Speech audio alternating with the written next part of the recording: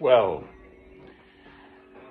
the Queen has died. Queen Elizabeth II yesterday, Thursday the 8th of September.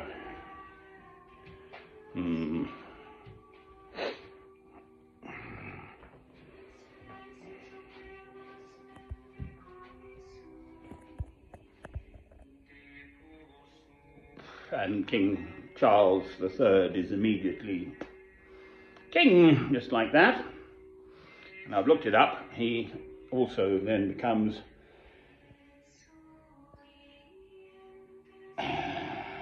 the Supreme Governor of the Church of England. Well, there it is. I am British. But first and foremost, I am a Christian. I'm going to cut my wonderful old monk short.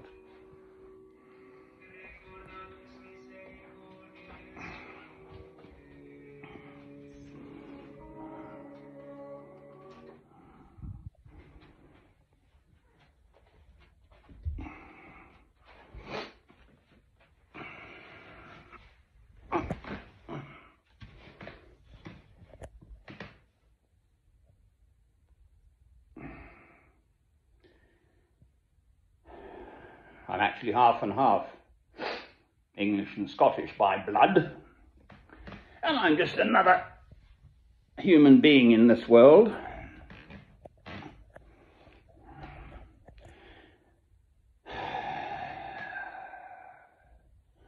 Yes, I watched quite a lot, and one is getting exactly what one would expect from the establishment, the BBC and the news outlets and so on. And the world in which I live, world leaders, etc. Didn't she do well? Tuesday, she was packing one former Prime Minister off and welcoming the new one in. That was Tuesday. What a week.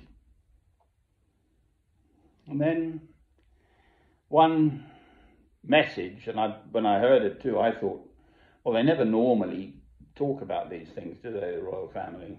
So it must be fairly acute. One Thursday yesterday morning. And then lo and behold, she died by 6:30. So a lovely, peaceful way to go. And there it is. But I've known this as long as I've been alive as an adult, quite frankly, and able to put two thoughts together. It's just utterly false. The whole monarchy shtick, the whole business. I was in America at a Lutheran church, as it happens, and the minister, amongst other things, pointed out that, we Americans wouldn't, we are free people. So this monarchy, abolish them. To what purpose? That some human being, purely by dint of their birth, suddenly becomes all sorts of stuff, and the English are just, a certain part of the English are just like that. They think it's marvellous. Well, I disagree. I'm with Martin Luther. God instituted Peter as his earthly head of the church. But actually, I reject the Roman Catholics too for a whole string of reasons, simply because, if nothing else, they've strayed too far in a human way from God. So as far as I'm concerned, the only guide is Christ. And all this utter, since Henry VIII, as far as I'm concerned again, is just false. So 1539, dissolution of the monasteries, and I've just scanned through it, the sort of early days of the formation of the Church of England and so on, and then Scotland hoiked off, disestablished, and Wales did as well, and Ireland, and so they've all gone off in their own ways. Roman Catholics think they've got the only path to God. That's one of the reasons that I'm absolutely sure they're lost as well. I've been blethering on about this for decades.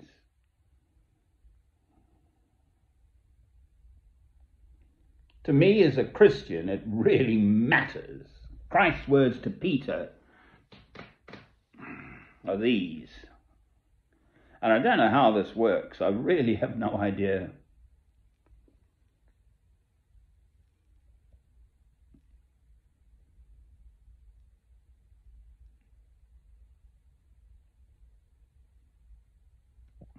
I don't inhale and it helps me think.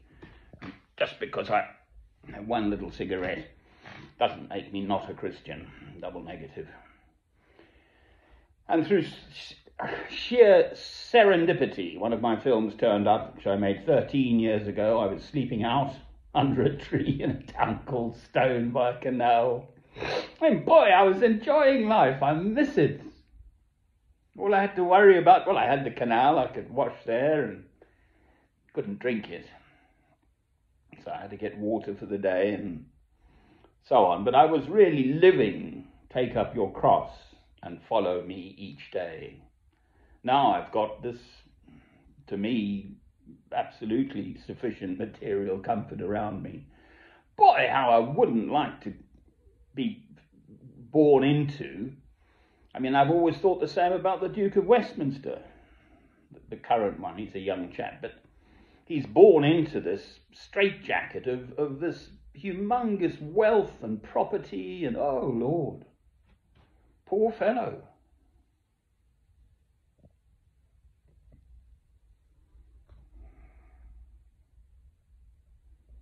So in America, I don't know if I finished that thought, the minister just saying, we Americans absolutely do not recognize that there's anyone to whom we sort of have to doff our caps. We are free. Well, we have to have something, some sort of institution, but quite frankly, just get rid of the monarchy.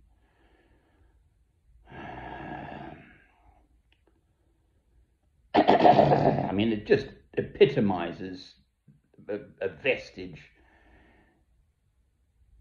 anachronistic, outdated vestige of false human relations. That as far as I'm concerned, again, before God, we are all equal, no matter our position of birth, wealth or otherwise, status, health, colour,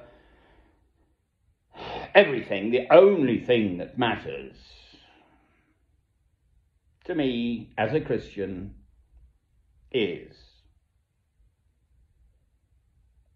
to truly know that my Redeemer liveth.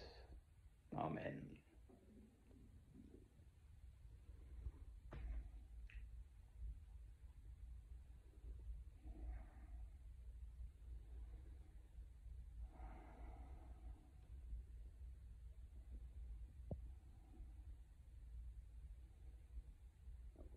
For sure, it's a significant event in the world. Absolutely. Queenie's dead. Well, she's 96, had an extraordinarily privileged life in that straitjacket, and she went on along with this monstrous hypocrisy. I'm sorry. I can't see it in any other way. She knew what she was doing, and she was heading up a church. In that way, my old monk's back.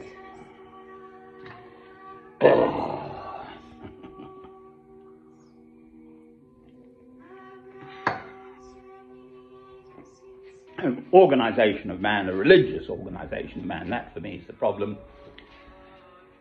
Oh, Lord.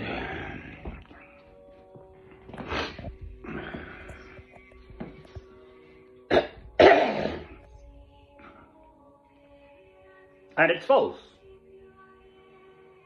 Yes, it marks the end of an era, for sure.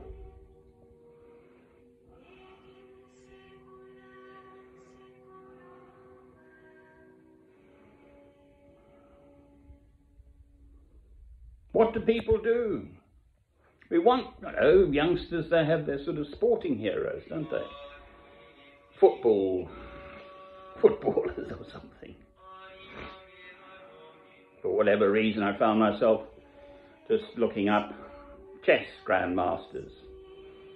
So I grew up more in the era of the sort of 70s with Bobby Fischer and Boris Spassky and sort of moving through, and then Kasparov was the sort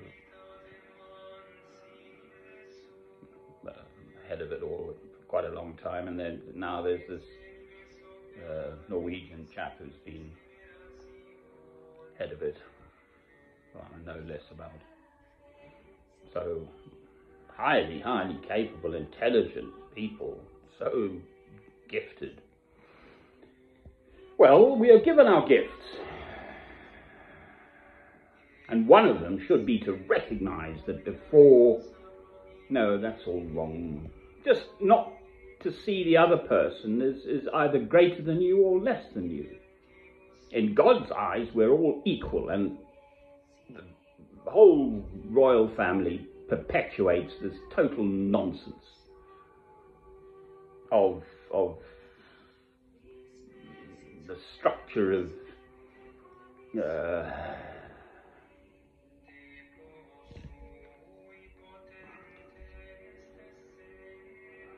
society in which I live, quite frankly. What can I do about it? I can, as a Christian, see clearly that organisation has gone astray and does not represent, in spite of all its history and the beautiful hymns and the good words are said, but at its heart it is rotten, and you cannot have the curate's egg good in parts. It's either a good egg or not, and it is a very bad egg.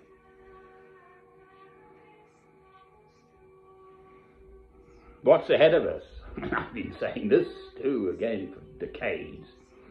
Armageddon, quite frankly, simply because mankind will not see the war. Currently, Ukraine-Russia, that's the big sort of matter on the world stage. Extraordinary how Pakistan has just sort of slid off the news. A third of the country underwater.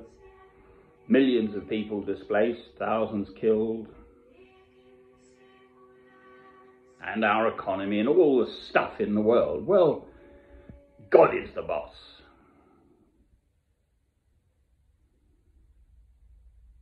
Put your faith in God, not of mankind and worldly structures.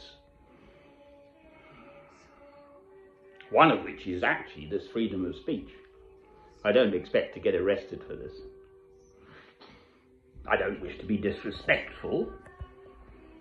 I'm stating what I believe to be the truth of the matter, the underlying truth of the matter.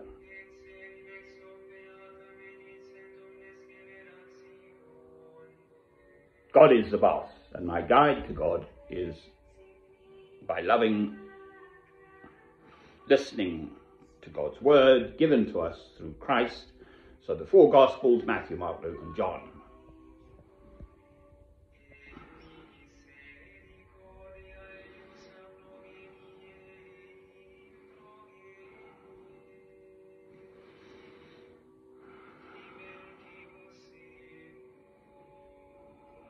Amen. I might make another one. I love my old monks. It's Magnificat